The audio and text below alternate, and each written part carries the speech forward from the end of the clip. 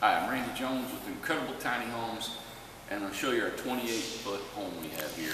It's custom built. As you can see, it's all designed by the homeowner, and that's what we do here at Incredible Tiny Homes. It's custom to your design. This home sells for $55,000. As you can see, we put almost 10 windows on every build. Outside receptacles, we use a square fender. Most everybody in the industry goes round. We go square. We think it's a little more practical. This is a type of pine loft siding. Up top is a lap siding. So we transition with a fascia and a lap siding. This has a full dormer, so inside you have the maximum height you can get on a home. Our lofts have almost 50 inches or better than 50 inches of headroom. And then up here you can see is our reverse gable. And that gives us really a facade of that there's a gable throughout the house, so it gives it that homey look. And also it gives you a shed dormer on both sides, the full length of the house. How we build these homes is our subfloor is directly screwed to the metal frame. Then our siding goes over the metal frame, and our plywood is directly screwed to the metal frame. So when we do that, everything's locked down. He's got a stackable washer and dryer. This is the vent. What we got is 3x5 windows. These are residential house windows. So I think it brings in a lot of light into the home. Residential size, he's got residential size appliances inside. So we've started putting gutters on all our homes. They're custom made gutters. They're only 2 inches wide. So when you put them up, they don't interfere with the width of the home. All I can say now is I think we should go inside and do a tour. This place is awesome. Again, he's got full-size appliances, custom design. As you just came in, there's a lot to this house. This is a massive living room. This is such, I think it's really well laid out. It's a single gentleman. He designed it. We built it according to his custom design, just like we do every home in Incredible Tiny Homes. Let me take you on a tour. Countertops. All right, everybody out there, when you build your home, you have a fender to contend with.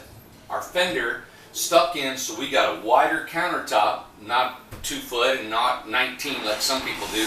This actually goes over, and the reason is because he has full-size appliances.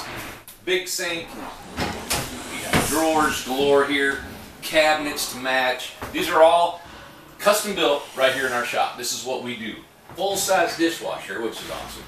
Recessed lights, full electric range. Microwave. This is like residential size. Pantry. Inside here, you have pantries. Look here. You shut them all up. And here we go. Can you believe what we do?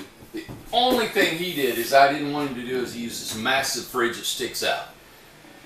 This is a full-size residential fridge. And I told him about it. He said, hey, I'm going to live with it. I like it. He picked it out. Custom design. Incredible Tiny Homes. You lost me. You can't see me no more. Boom. Look. Washer. Dryer. God, I love what I do. Come on in here. Look, look, look. No, I'm not using the toilet, but look, I can sit, read the paper. Look, I got storage, all my toilet paper, because I need lots of toilet paper. Over here, look at this, sink. Come on in, don't be shy. The sink, vanity, he purchased this thing. Look, isn't that awesome? I could show you some wild plumbing underneath there. It took a hassle to do it, but we finished it. He'll add more shelving later. He'll add his sink, his mirror. 36-inch shower. I can't believe this is all in his house. Now you can see the living room. Living room. Wow. Here we go. I got this living room, and what he did, what I thought was really cool, is he did not put a loft up above the living room. His sofa is actually going to be over there looking this way. And he's going to have his big screen TV surround sound against this wall. Let's go up top. Our stairs are 27 inches wide. So we come up. As you can see, I'm still standing straight up. Carpet. All our windows open. Okay. I love these windows because they create ventilation. They're $47 at Lowe's. They're basement casement windows. They're vinyl low E windows. If you want a crank out window, an awning crank out window that they do in a lot of the high-end homes, love to put them in. $300 a piece.